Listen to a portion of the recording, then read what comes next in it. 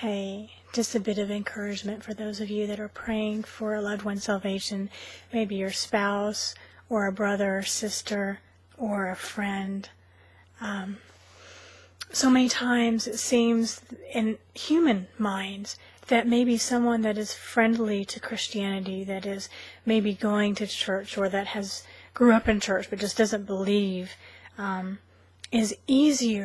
would be easier to save than someone that is absolutely hateful to God and or doesn't, just an enemy of the gospel. And in human minds, someone that will listen about Christianity and it's easier. You know what I mean? But let me remind you something that God spoke to my heart about in Scripture. Romans talks about we were dead in our sins. When we were reborn, when we were regenerated, we were dead in our sins. Dead is dead. Ezekiel talks about let these dry bones live.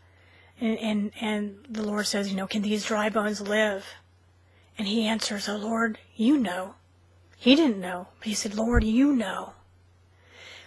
And the Lord brought those dead bones back to life, and that is a picture of our salvation. Dead is dead. It's no harder to bring someone back from the dead if they were dead 3 days, or if they were dead 3 years and rotting. Dead is dead. So, just a biblical reminder. Y'all, don't stop praying for that loved one. Don't stop praying for that person that's on your heart. Even if it seems to us it would be impossible. Because to the Lord, dead is dead. And the regeneration is a big miracle. Whether they are churched before or they were an enemy of the gospel, because the Bible says we are all enemies of the gospel. We are all enemies of God till God rebirthed us. So, take heart. God bless y'all. And remember to savor your Savior.